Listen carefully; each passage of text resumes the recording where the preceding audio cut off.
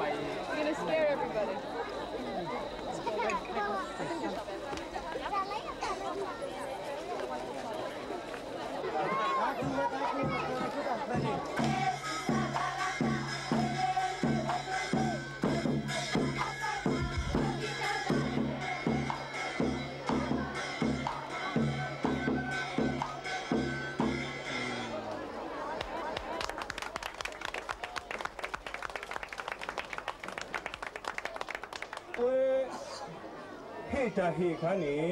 I've been to camps that are better and camps that are worse.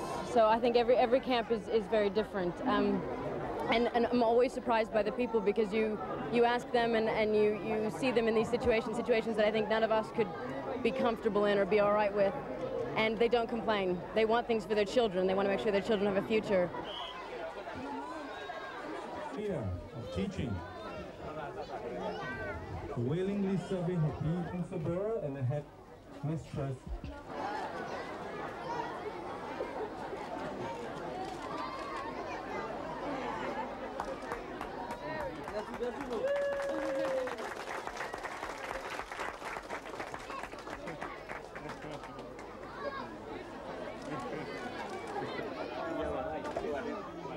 The film is secondary to these people in this work, and I think if anything, having been to these camps, having met these real people, I've never been so nervous wanting to make sure that a film does justice to the topics and the people it represents. So I'm very, very nervous that they get it right, and I think they have, and they've taken a lot of care. But it's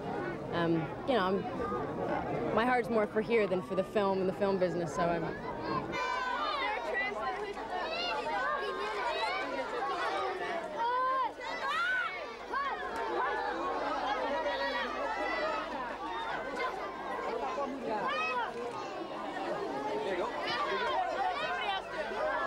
Children are beautiful. They're very shy. In every country, they're different. In Africa, they come up to you and hold, They're very sweet. And am I going to adopt?